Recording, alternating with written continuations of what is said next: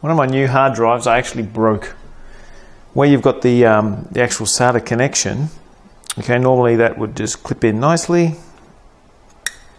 like that. Now what I did, I had a right-angled connector on there, and while I was mucking around with it, I pulled the cable directly straight this way, and it snapped off that bit of plastic that's on the contactors. I don't know if you can see that bit of plastic there. Okay, that's the good one. Here's the one that broke. Okay, you can see maybe all I've got left is just the contacts without the plastic support, so I can't really plug this in. But I don't give up either. So what I'm going to do is I've got some super glue. I'm just going to get a cable, bend them the right way so they make contact, and then just glue this cable in. And it'll always be part of that hard drive. It won't be reliable, but at least I can still use it for something. Alright, so just so I know which way is which. Okay, so it would clip there. So these pins have to make good contact this way. So I'm going to bend them up.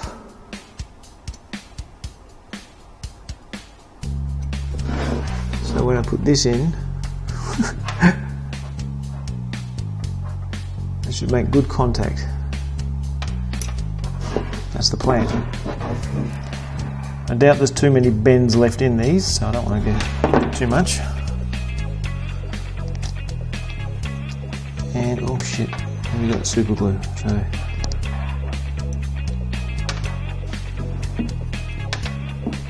and I've glued myself.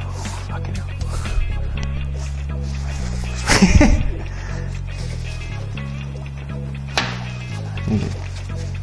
Alright.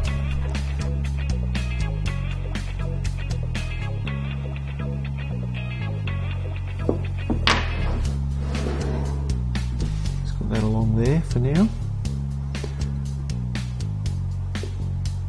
How long does super glue take to dry these days?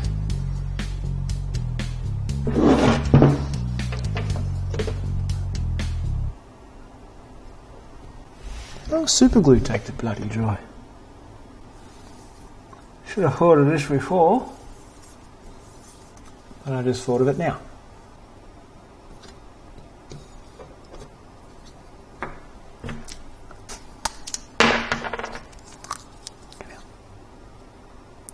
Guy's a fucking maniac. I'll leave that be for the night and see how it looks in the morning. Okay, it's the morning now, so that's had all night to set, and it looks at a glance like it's holding in place. I mean, I wouldn't put too much pressure on that, but it's probably going to get me out of trouble if it works, of course.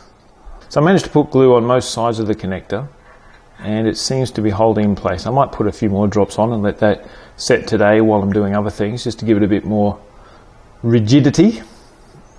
Now, many times I've got comments saying that I hit the enter key too hard and that I'll break the keyboards. Well, I broke the hard drive, that's a fair call. I did that myself by being heavy-fisted. But the MacBook's got a problem. I'm having a hell of a week here. The MacBook backlight has died, not the enter key, okay? Right, so the MacBook is on. The brightness is, well, it doesn't really matter what the brightness is because the backlight's dead. But if I zoom right in and turn this light on the camera, just shine really brightly at it, you can see that the screen is actually live.